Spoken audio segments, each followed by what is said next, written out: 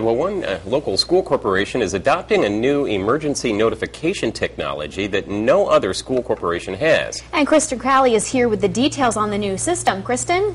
Sensory Ventures LLC's DocuChannel technology gives out emergency notifications through devices such as computers and Blackberries. Purdue Research Park employees helped set up the relationship between the company and Benton Central Junior-Senior High School. Here's how it works. It allows the school administrators to interrupt slideshows and computers in the classroom to provide on-time announcements.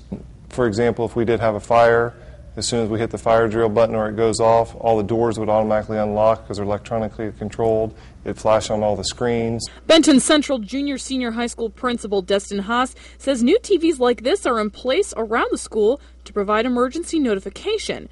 But the notification doesn't stop there. And what I'll be able to do from either a personal computer or a laptop or even a PDA or a smartphone, I'll be able to put any types of messages up. Haas says this technology could have been helpful in the past.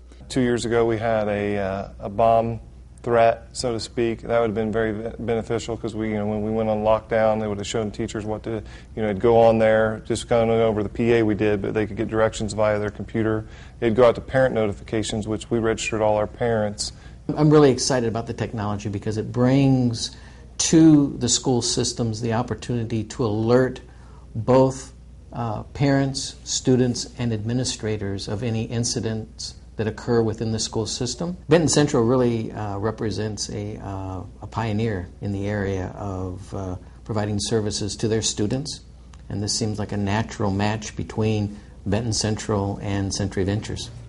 The system also provides a platform for newsworthy events such as viewing presidential elections throughout the school, something the school could not provide its students with in the past. And DocuChannel developer Travis Brandt says he is talking with several area schools about adopting the same system, although he says he cannot release which ones he's in talks with. Kristen Crowley, News Channel 18.